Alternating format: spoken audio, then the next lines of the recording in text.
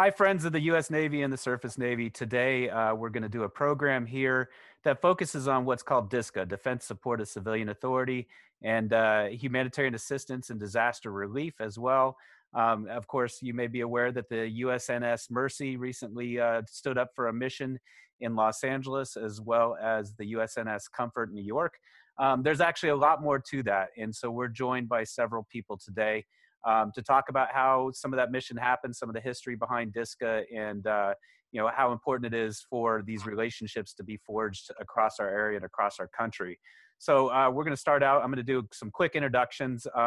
Admiral Shatynski, give us just a little short background about who you are. Hi, I'm Mike Shatynski. I'm a retired Navy two-star admiral. I'm currently the chairman of the board for the National Museum of the Surface Navy at the Battleship Iowa. I'm also on the board for the Surface Navy Association and the president of our local Surface Navy Association chapter, the Battleship Iowa chapter. I served 37 years in uniform, graduated from the Naval Academy in 1979. I'm a Surface Navy sailor, served on a variety of ships and boats from the battleship USS New Jersey to the Coastal Riverine Force.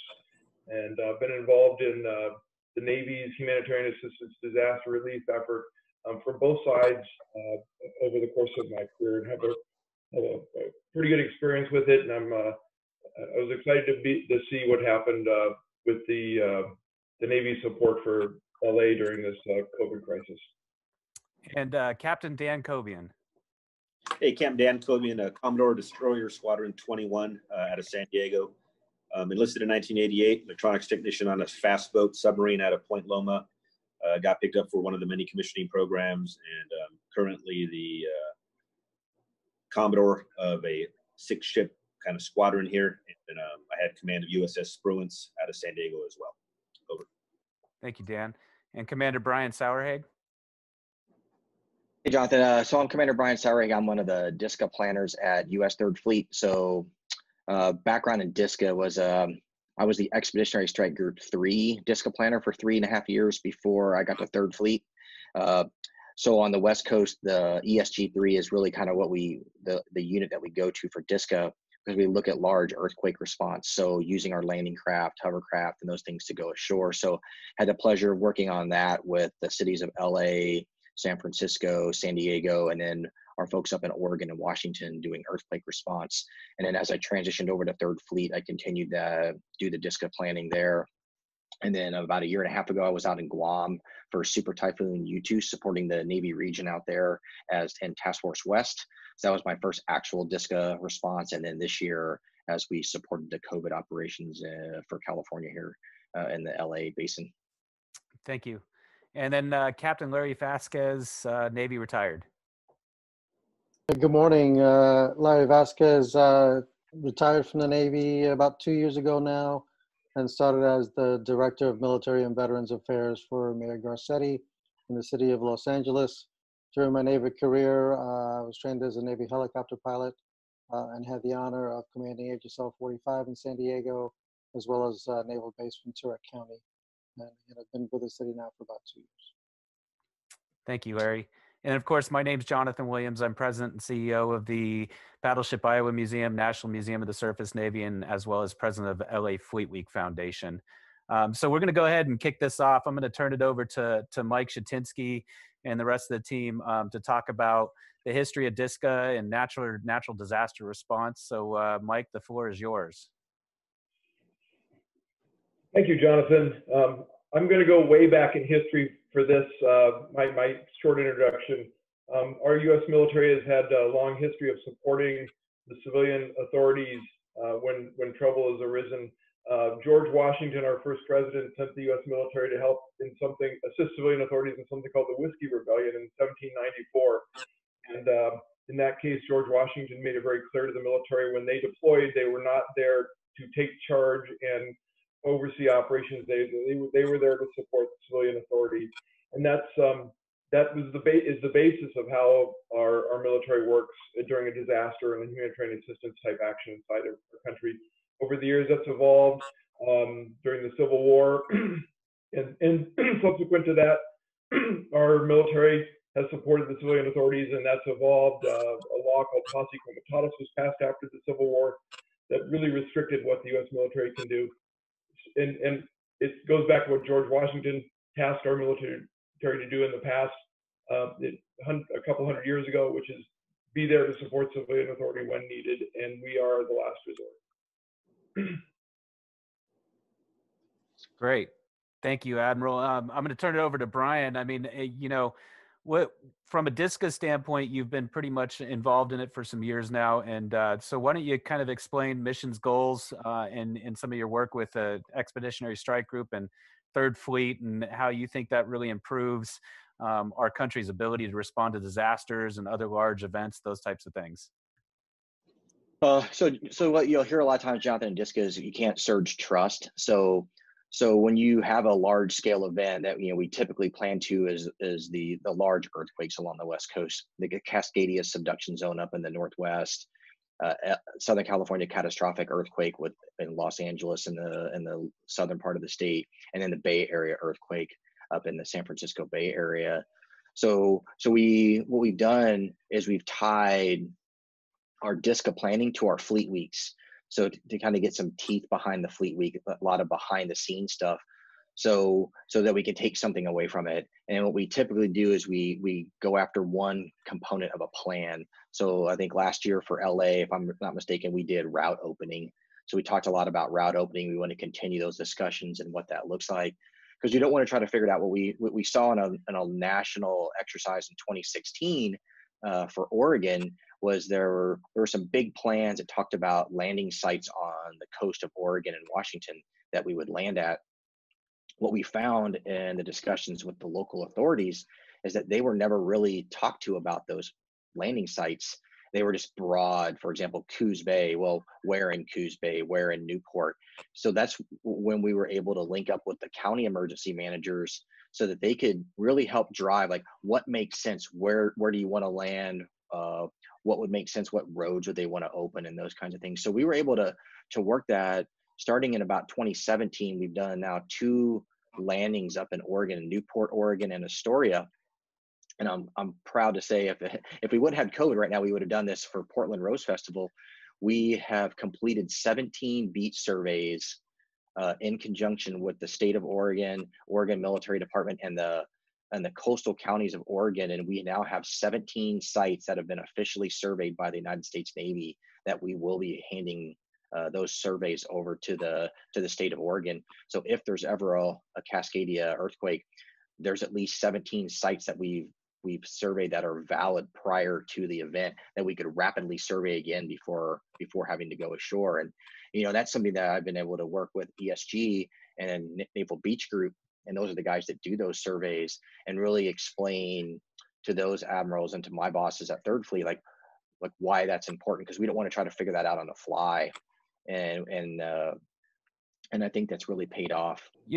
And I kind of going back into some historical examples. I mean, we obviously have some major disasters across the world that I think that we haven't, I think the general public may not know how much behind the scenes from a DSCA response effort or a Navy response effort may have occurred. So I think, Mike, you mentioned that you may want to bring up some examples of some of those historical points that may highlight what the impact is to our population and really kind of show the general public what may have occurred behind the scenes to help support or respond to something like that. Sure. Well, our Navy has been part of the soft power of the United States of America from the very beginning. People think hard power, fighting wars, that sort of thing, fighting pirates, but the reality is that our Navy is probably does more disaster relief, rescues at sea, refugee assistance, emerging medical assistance, and things like that than we do anything relating to hard power. Every day, our Navy ships are out there and doing some kind of soft power event, rescuing people lost at sea and so on. From a disaster relief perspective, our Navy has done this again and again and again, both overseas and in our own country. And most people may hear more about the overseas actions in some unique instances in our own country, but it's pervasive. Commander Sauerhag, let's talk a little bit. I know there was some challenges as we, you know, I think behind the scenes challenges that folks may have not noticed, and Captain Kobe, and you may want to chime in on this as well as Larry. You know, that kind of chain of events that occurs. It's not as simple as one day, you know, we deploy a hospital ship, and 3 days later, the hospital ship arrives. There's actually a string of events that occurs from the local side all the way up into the federal side, and, as well as some after effects string of events as well. So I'm going to let both of you guys take it on, and Larry chime in from any of the city side. But really take on that kind of chain of events that occurs to get to that point, that it's not as simple as a hospital shows up on a Friday morning and that's how it goes. Right, so Jonathan, I'll kind of try to walk you through how I understood the process. So the states, what you'll see is a state has a shortfall. So for this example, it appeared that Washington State and the state of California both saw a potential shortfall in hospital beds coming. So they didn't see any way that they could fix it. So they actually went to the federal government. So the governor went to FEMA and said, "Hey, I'm going to need some help with hospital beds." Now that could be in many forms. So typically we don't want them to ask for a specific asset. So if you looked on the military side, they asked for field hospitals, and then the hospital ships got brought into that mix. So at the highest levels of government, you know, there had to be some decisions, because I think you had in your questions, we were doing planning to go to Washington State, to go to Seattle, and had started some of that initial planning, and then kind of later in that process, we got shifted over. They had made the decision that the LA area was the most at risk and may need those beds, even greater need than Washington State. So once that decision was made, then we started the planning with the state, you know, the on the ground planning that the ESG guys did with yourself and with the city of Los Angeles, really akin to the Fleet Week. And we really needed to work that angle, the force protection angle, and just the whole ship services and getting the ship to the LA area. And then myself, along with our fleet surgeon and 2 medical planners, all flew up to Sacramento and sat down with EMSA, which was the lead on this, the California Emergency Management Association, and sat down and really explained to them what the capabilities of the ship were. You know, really, it's a trauma hospital, and that's how it's structured. How many patients could we have on board? You keep hearing the discussion of a 1,000-bed hospital, which it is, but half of those beds are bunk beds. So they're really structured to be set up for, you know, your 18 to 25-year-old combatant soldier who maybe gets shot or injured and then can be put into a bunk bed. So we really had to walk through a lot of those planning factors with the state to explain what that looks like for the average person.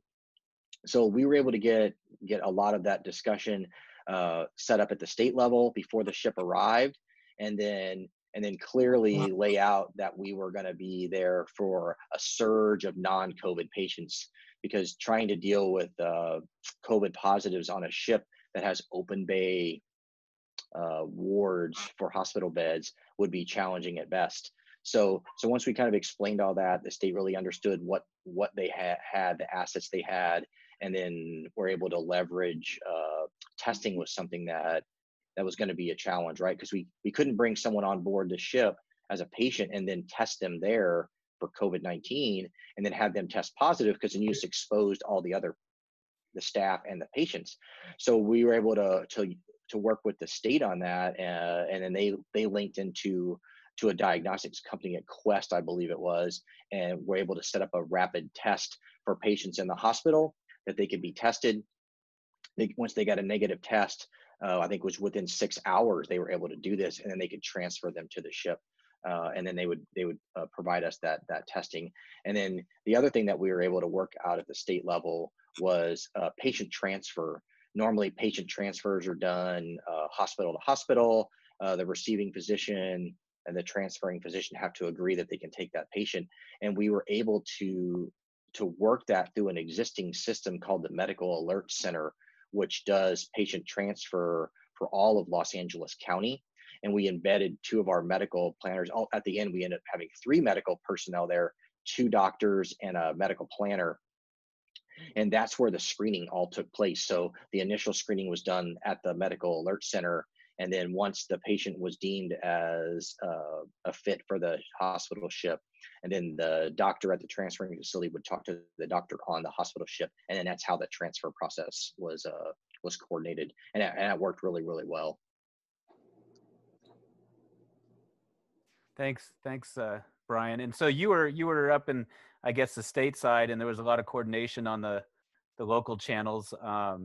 You know, the from the standpoint of the city, I'm going to turn over to Larry a little bit of maybe what you deal with on the DSCA side in that front, and then I'm going to go over to you, Captain Kobian, to talk about on the ground. I mean, obviously, you really were focused somewhat on the ground, or on the water, however we want to put that.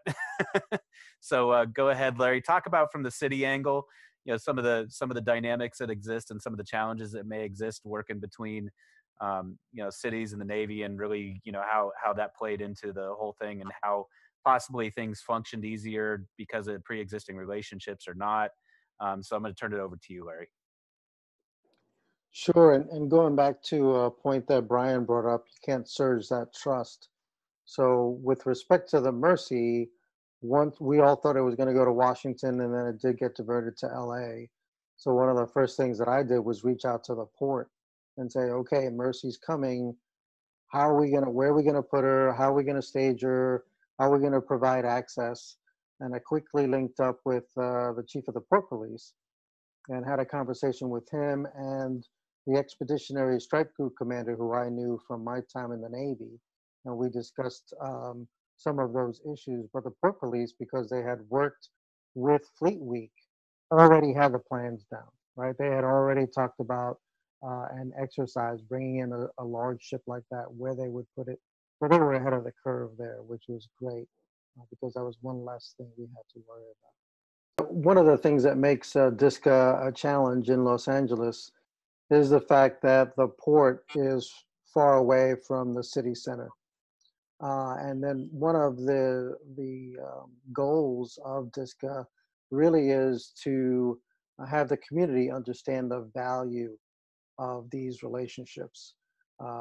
Because we are in California, there are a lot of challenges that we face, not only with earthquakes, but with mudslides and fires. So we want to ensure that the public is aware of the capabilities that the National Guard and the military can bring to a disaster. So it's not only a chance to showcase what the military can do and the capabilities that they bring, but it also gives us an opportunity to talk about emergency management on a larger scale in the city.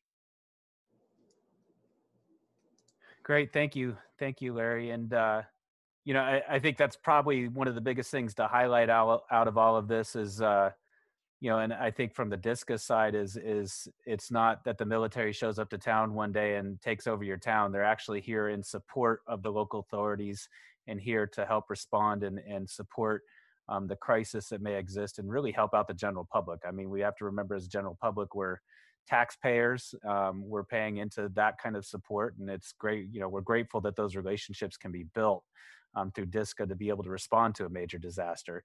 So with that being said, of course, you know, Commander Sauerhag, you talked about from a broad visionary level or a broader level of how this comes together and how it functions, and from the city level, Captain Vasquez. And so I'm going to turn it over to Captain Kobian, because you really were boots on the ground, or I don't know what to say, floating in the water, whatever that may mean in your sense. But really it's once that mission's going, I guess it got turned over into your hands. So I'll turn it over to you to talk about some of that, you know, mission as it came off, and as you saw firsthand as you were aboard Mercy, and some of the challenges you had and some of the great things that came together because of it. Absolutely. So Desron 21, we were kind of the best fit as a command element, given where we were in our deployment cycle. We found out on the 18th of March of 2020 that we'd be embarked as a command element on board Mercy for DSCA. And so when we got tapped, We picked 14 people on that Wednesday afternoon, and we started getting real smart. We reached out to the SMEs or subject matter experts like Brian Sauerhage, kind of walked us through the process and what that would look like. I went down to Mercy, who happened to be birthed right across the street from our building. Kind of got, met the medical treatment facility CO, Captain John Rotruck, and the Mercy Master, a CivMars, working for MSC, Captain John Olmsted, the Mercy Master, and kind of sat down to get a better understanding of how that would work. So we worked, we picked the 14 people off the staff that we thought would be the best fit. We don't know medical treatment, but we know command and control. So we embarked on Mercy, figured out via, what your average surface warfare officer would do, and put all the reports into some kind of a flow chart so we could understand, track, and make the right reports. And our goal was to facilitate medical treatment by the medical training facility and their complement. So we left Mercy with about 800 medical professionals, and that got beefed up once we got up into the Port of Los Angeles to over 1,000. One of the things I saw firsthand was, they're getting 1,000 people from a really countless number of geographic commands and different echelons and different levels of expertise, putting them together and learning how to practice medicine as a team. Kind of, they're each experts in their own right, in their own specialties, but when you're putting together, you go from somewhere less than 100, which is what the Ready 5 status is. So basically the Mercy and likewise the Comfort exist pierside in a Ready 5 status, which means kind of a minimal crew to maintain the equipment and inventories on the ship for medical supplies. And then you ramp up quickly within 5 days to be available for tasking. We saw them all grouped together, get on board in a period of 5 days, the majority of which got on board after some screening the day prior to getting underway. We got underway the morning of the 23rd of March of 2020. The Mercy ballasted because she has to deballast while she's pierside here at her berth. And during that period of time, they were inventorying, breaking out equipment, figuring out what medical teams how they would work together and how they would be identified. And by the time we got to Los Angeles on the 27th, kind of established a footprint, did the anti-terrorism force protection footprint, worked with the Marines that were there, LA Port Police, the LAPD, the advanced echelon or ADVON team from ESG3 that Commander Sauerhage had mentioned, worked through 3rd Fleet in their capacity as MCE West and Fleet Forces in their capacity as NAV North. All those things kind of came together in a handful of hours, I would say, to establish what our normal drumbeat would be. We had daily briefs with the 3rd Fleet Commander, and he was intimately involved in all things having to do with the mission. So my biggest takeaway is how well it all came together. We have never embarked Mercy in a capacity such as this. Most ESROMs don't. Their limited experience would be something like a Pacific Partnership. I think Commander Sauerhage had mentioned that previously. But get embarked, establish the C2, establish what the deliverables are, and then get the medical team doing what medical teams do and practicing medicine. I think at the end of the day, in total, they treated 77 patients on board Mercy. We peaked. Our max census or population of patients was somewhere around 21 or 22. They did a multitude of different surgeries.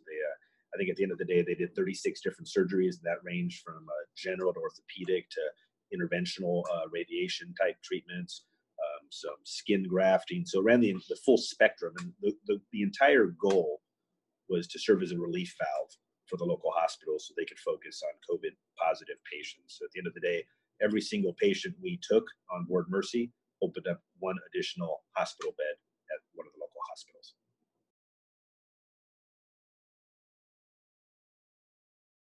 Yeah, so my biggest takeaway from the mission, I think, was, again, you get over 1,000 medical professionals, each, at the high end of their game, wherever they're at, whether it's a civilian hospital, or if it's a military hospital. 95% of the FODS crew, or the fully operational, were at the end game, were active duty, and 5% were reservist. And that varied, of course, after we got underway and we arrived in Los Angeles, and it plussed up and waxed and it waned based off of personnel availability. But you get all these different people and you put them together, and their ability to establish a team, not just by assignment, but based off their interpersonal working skills and their levels of expertise, to end up as a cohesive medical hospital. Bottom line is, it's a hospital that just happens to be on the ship. That was our biggest takeaway as we went through it. But like I said, their ability to kind of get up to speed quickly, learn each other's strengths and others, and offset those to end up as being a fully functional hospital in really very short notice. Thank you. Commander Sauereg? Yeah, I think it just goes back to building these relationships prior to an event happening, and then being able to face-to-face do the planning. So I think, all of our experiences with all the fleet weeks and doing our DSCA planning paid off in spades, because a lot of those people don't rotate out at the state level. And then being able to go up to Sacramento to do the face-to-face sit down and really truly explain what the ship can and cannot do was invaluable. And then being able to work through at the state level, the things that we needed to ask questions about.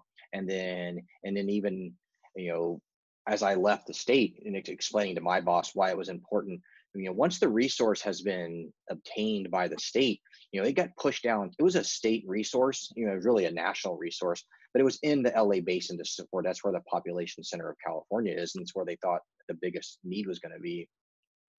But really explaining to the Navy side of the house why it was important for me to leave Sacramento, come down to LA, and then go to the city EOC, go to the county EOC, and work face to face with those emergency management professionals, because we did need help. And I'll give you, just one small example.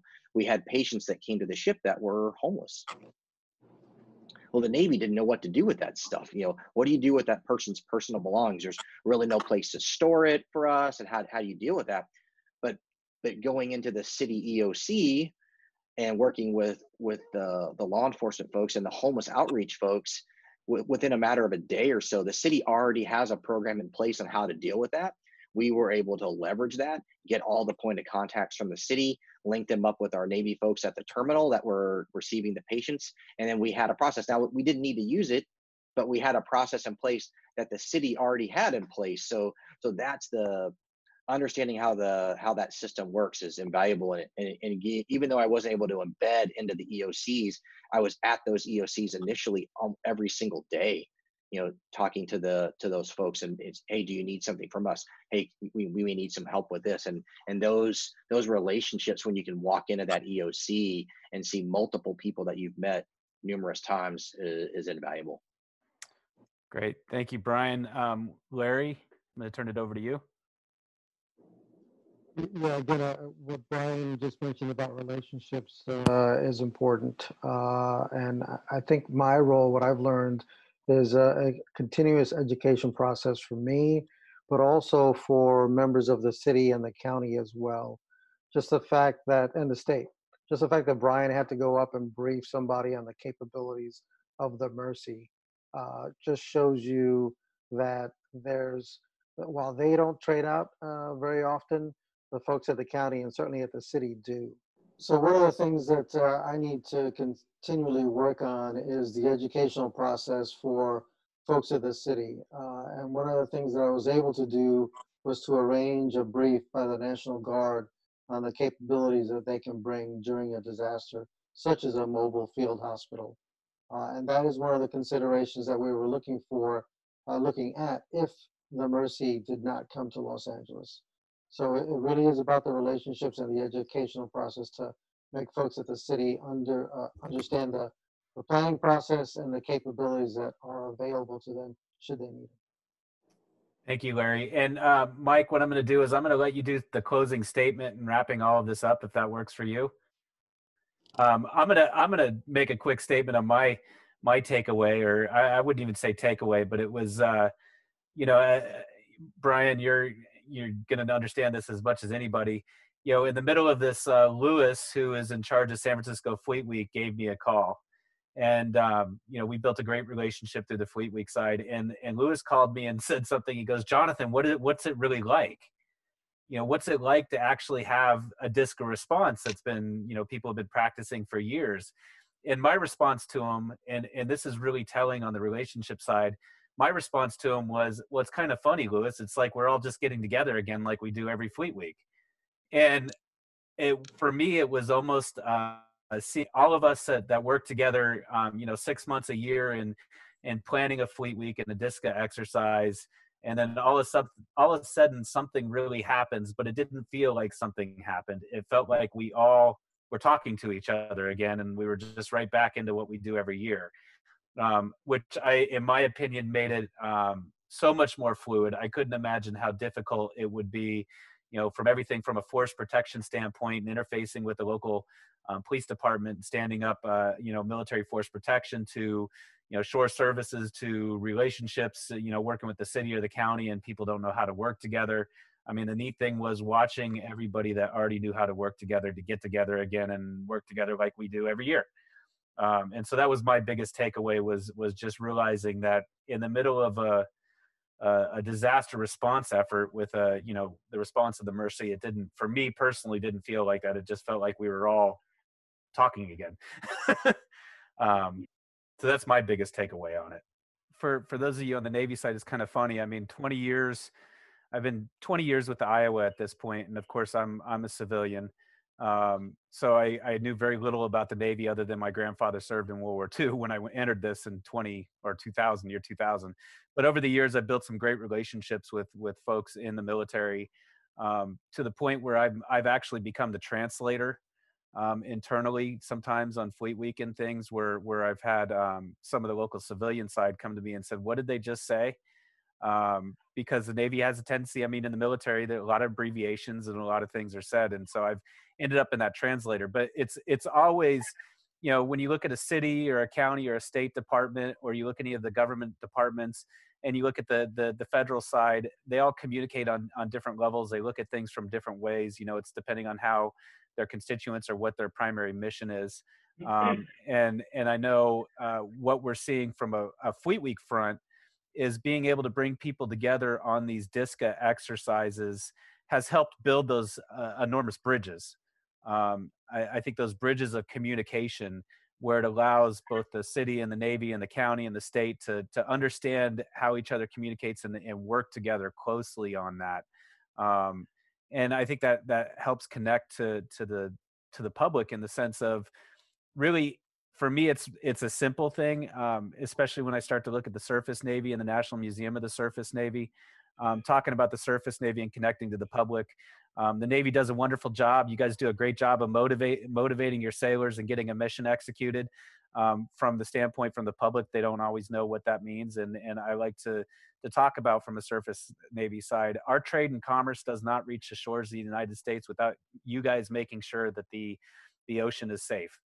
And we couldn't respond to the response to the pandemic and you standing up a hospital ship. That wouldn't have occurred, and all of the field hospitals with the National Guard would not have occurred without the resources and the capacity that the military has to respond to that.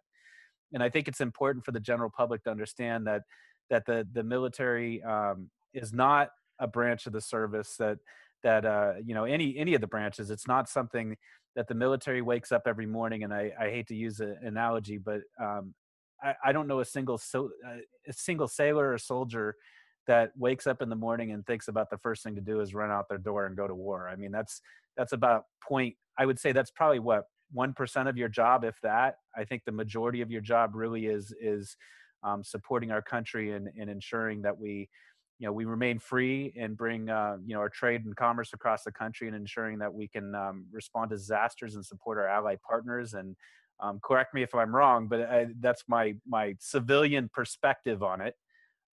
Is that you really are, from a Navy and a military and a federal side, focused on doing a great amount of good for the world and ensuring that we continue to move forward as a society. You guys have any comments on that at all? You're welcome to. Hey, Jonathan, I'll respond to that. So yeah, absolutely. I would say in the mission sets that we, for example, as a destroyer squadron staff train towards, this is not one of them. One of the takeaways that we talked to Third Fleet about was, maybe because of the normal embarkation being for something like a Pacific Partnership, which is more help outside the U.S., this becomes one of the normal periodic exercises that the Mercy does to get underway. And maybe instead of them just doing it on their own, you get a off-cycle DESRON like we were for this Mercy to embark. And to you guys' earlier point, establish those relationships. It won't be the first time we do it. We know the spaces. We know the MTF-CO, the MTF-XO, the Mercy Master, for example. So from my perspective, this has taught us that we need to work towards that and add it into the toolbox of things we go to when needed. Over. Great, thank you, Jonathan. Just one quick point, maybe two actually. So I think one of the questions I got a lot when I was in San Pedro was, people were seeing the numbers of patients on the ship, and it never got that high, right? So 20 some patients at one time, 77 treated. But I think, we had the nation had a plan for the worst case scenario. And what I would tell the locals whenever I would see them when I was picking up my takeout was, that means that what you're doing is working. We never wanted the ship to be full. That was never the goal of us, because the social distancing and all those things were put in place. The ship didn't need to be full. The hospitals weren't overrun. So I think that was a good point to remind people that they did what they needed to do, and we didn't need to use that asset. The reason it got sent there was because if it didn't go right, there was definitely going to be the potential to have that need. And I don't know how many of you know that we actually scaled off into another mission set.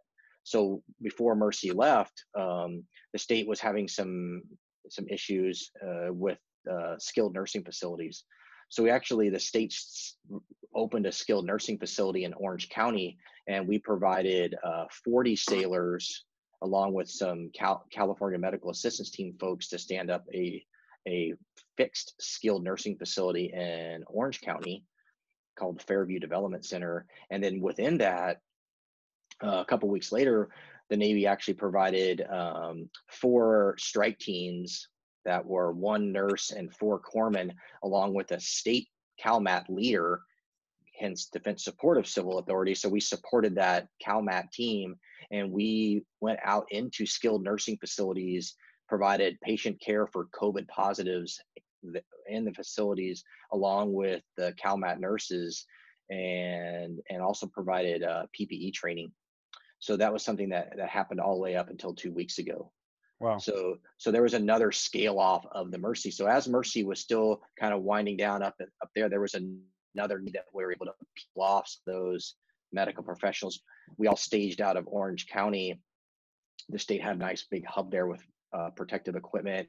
And then we essentially ran another command and control node out of there. And we were supporting the county through the MAC again, actually, and going out to skilled nursing facilities and helping them with staffing shortfalls and PPE training.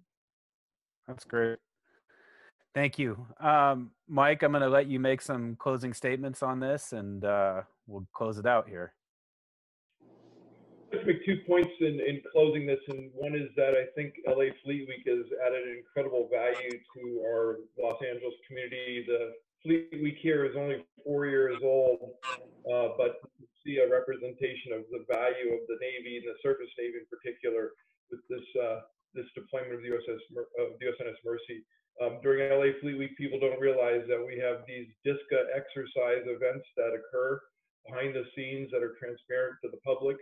There are things that also happen called comrails, where the sailors and Marines and Coast Guardsmen leave their ships and go out in the community and interact with the community, and may work for Habitat Humanitarian or visit Habitat for Humanity and build housing. They may be at a hospital visiting the patients there on a morale type trip, but they're out interacting with the community.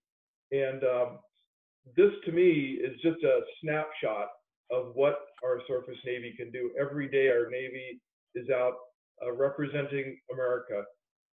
America isn't about going to war and winning, although we do that when we have to. It's really the soft power of America, which is the greatness of America. It's democracy, it's freedom, it's free trade. Those are the things that make our country so great and make us a model for the rest of the world. When our surface Navy ships, our ships visit ports overseas, they're doing the same things they're doing at Fleet Week. They're doing COMRELs. They're providing assistance to those ports. They're representing America. And that's in addition to just keeping our sea lanes safe and allowing our economy, the world economy, to continue to function as it does. These kinds of things happen every day. The Mercy deployment was a huge success. We're blessed that she didn't have to do what she did when she deployed for the Great Tsunami in 2004 to the Indian Ocean, when she treated 100,000 patients over the course of 6 months and provided 500 surgeries. And we just didn't have that happen. Our country has handled this COVID crisis quite well. But God bless America. God bless our surface Navy. God bless our Navy. The Navy provides great value, and this is just a representation of that.